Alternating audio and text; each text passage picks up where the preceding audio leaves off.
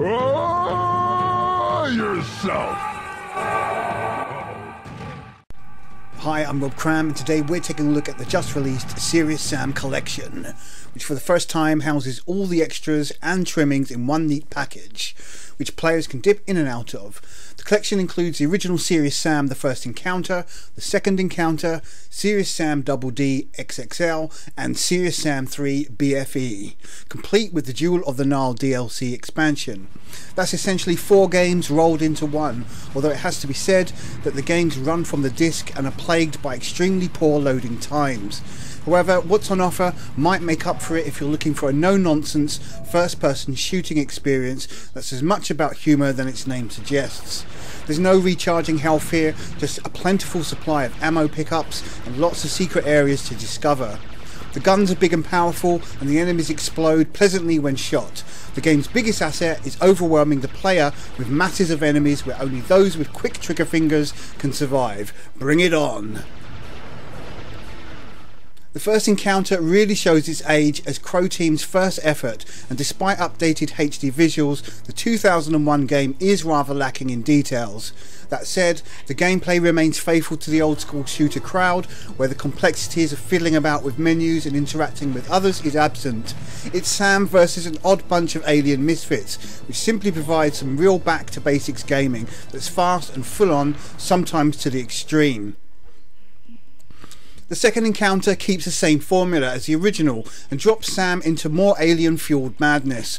Whilst there's some improvement with the game's looks, playing today and the game does fall short of what expected. For a game released in 2002 on the PC and then updated with HD visuals in 2010, the game certainly sits in the realm of budget release, yet at the same time, much like its predecessor, offers some entertaining, non-taxing shooting moments.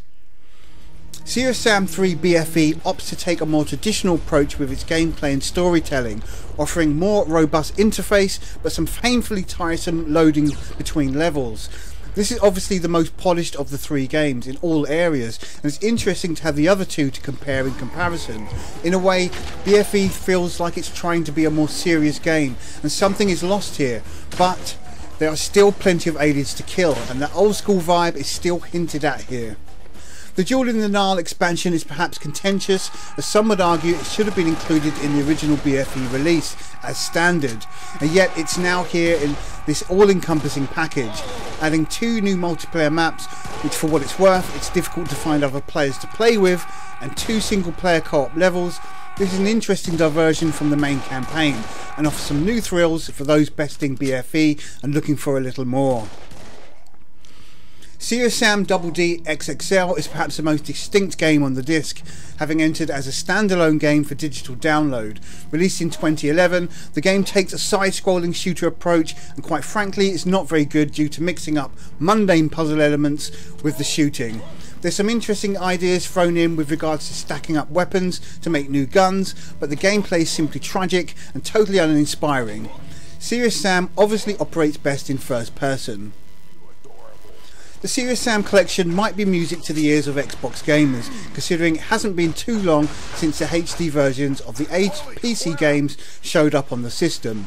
So, to have a definitive package of the series' highlights might be quite welcome for some. The package can be recommended on the premise that the gameplay is very much old school, the games are typically low budget, and the humour woefully dry. If these aren't likely to be an issue and you've not played any of the games before, then the Serious Sam collection might prove to be a pleasant rental or purchase, if you can snag it at a decent price. Looking at individual games, and there's perhaps not much to recommend, but as a package, then there's some value to be gleaned here, somewhere. The Serious Sam collection scores 6 out of 10. I'm Cram, thanks for watching.